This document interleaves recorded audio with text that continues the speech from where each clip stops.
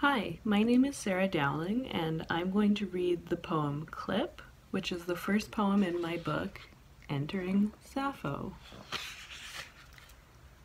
Clip.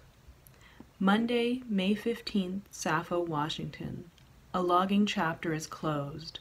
Those country maidens were good riders, flowers blooming in an old bathtub, cows grazing in an orchard, garments wet as they should be.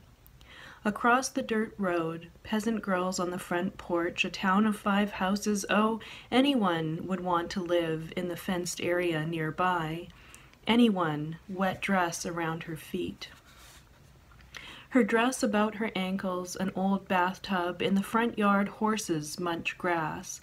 What wench country fried at the side of the highway has electricity, television, a telephone?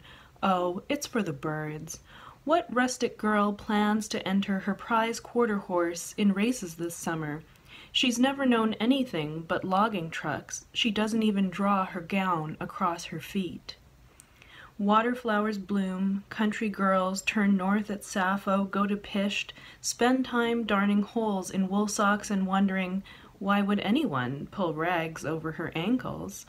What girl wants to live in nearness to fishing? What country girl is unspoiled nature? Young mothers by choice, they hear about it 3 days later.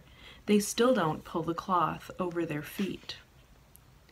Down Highway 101 apiece, what country girl says, you can do these things in cities, small town life is all I want to know. They front on the old houses for truckers and tourists, tearing down the last of the company shacks. What girl waits like a wife for wet attackers, spinning yarns from her country dress? Oh, that girl gathers it up with artless grace.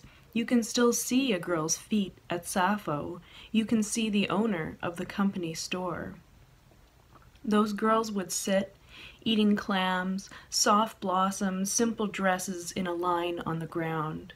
Maybe loggers and their families shot deer, bear, elk, some girl in the area. Why would anyone want to live when May 1 the post office closes forever? Those girls lay claim to time, backward and forward, their hemlines sweeping the ground. Thanks.